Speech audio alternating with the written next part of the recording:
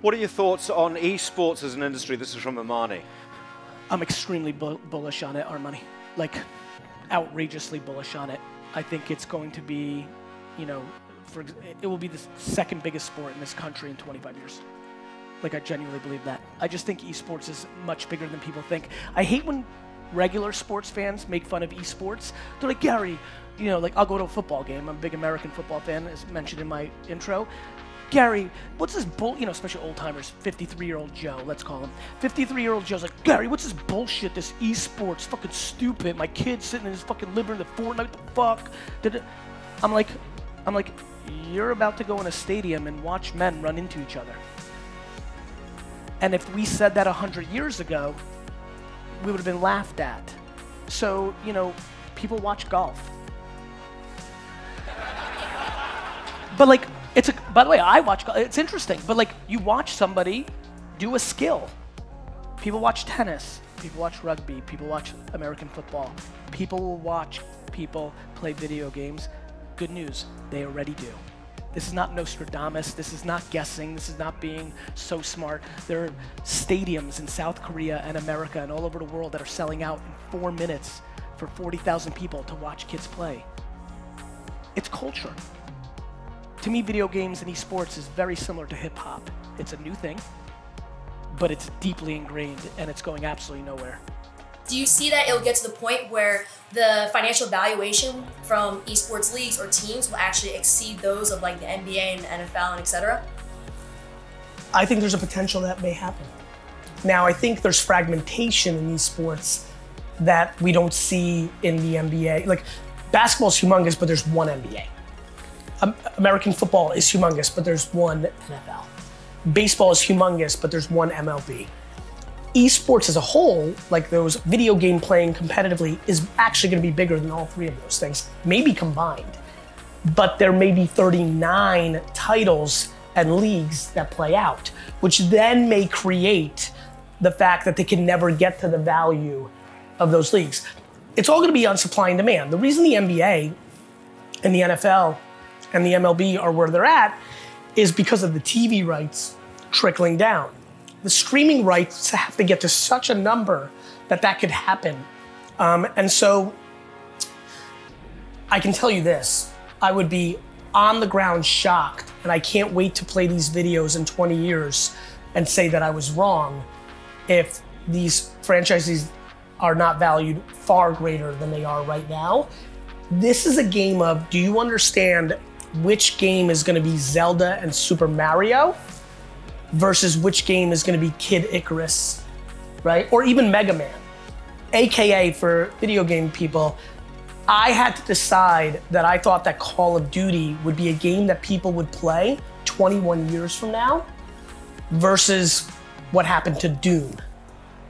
Got it? That's the bet. 9, 11, 12, 13 years ago, Doom was Fortnite. Doom was Call of Duty. Doom was League of Legends, Overwatch. Doom's not winning right now. If Call of Duty isn't one of the biggest games in 16 years, this investment will lose.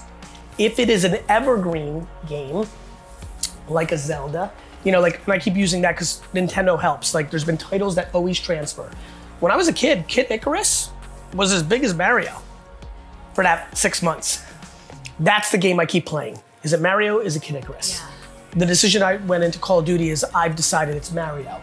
I win big if I'm right. I lose big if it's Kid Icarus. What are you looking at right now? What interests you? Where are you looking kind of trend-wise the next 12 to 18 months? I'm very hot on esports. I think that Twitch reminds me a lot of MySpace. Let me explain. Not that they're similar or have similar outcomes. When MySpace sold, a lot of the VC people kind of said, well, that was the big social media exit. And they kind of got lazy to understand it was the first inning, not the end. And I think Twitch's $1 billion exit has a lot of people saying, well, that's that. And I think esports is just starting. I mean, when I think about where esports is 15 years from now, more people are watching the esports world championship match of the biggest game of the moment than are gonna watch everything but probably the Super Bowl. You know, I'm part of the generation where parents much like they're doing to iPads and social media and phones now, demonized the shit out of video games, and every kid that was on it was wasting their time. And meanwhile, if those kids stayed the course, they would be making tens, hundreds, or millions of dollars at events today and be 100%. legends in esports.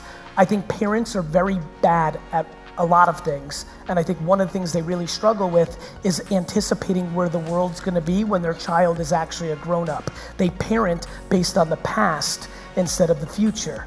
And to suppress it, now when you have Booga winning $3 million at a Fortnite tournament, how is a parent walking around Earth right now not realizing at least giving their child a chance to show that they're great at video games is no different than them showing that they're great at rugby or proper soccer or golf.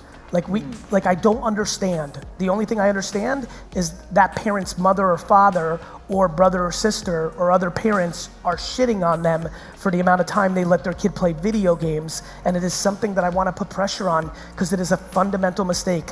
Not every kid is gonna become a fucking gaming superstar, but showing your children that you support their interests is a very important forever win.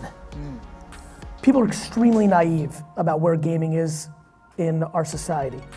Like, esports is easily one of the top 3 sports in America in 15 years, with basketball and soccer being the other 2 that have the most upside, whereas football is stagnant, even though it's America's passion, and hockey and baseball continue to decline. Dude, listen, esports is a beast. It's a monster. It hasn't even started. Yeah. Hasn't even started. Everybody in this place right now, if you're like esports, like, yeah, some people, other people are like, what? Yeah. There's not a soul in this hotel Yeah. in a decade that's like, what? What is that? Yeah. And by the way, I lived it. It was called social media. Yeah. Kids are not growing up with baseball cards like they did. There's new alternatives. Like, everyone's like, well, it's a great summer night.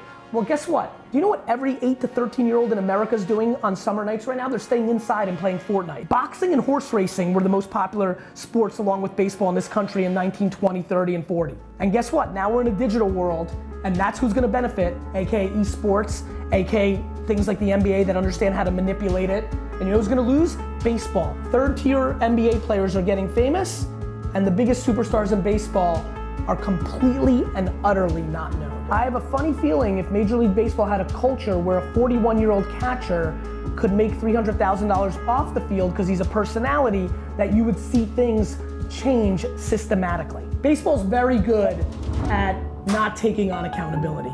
It's time it does, and they better move quickly, because very quickly people are gonna be watching video game players throw swords at each other instead of baseballs and hitting with bats. Very quickly. Yeah. As a matter of fact, it's already happened.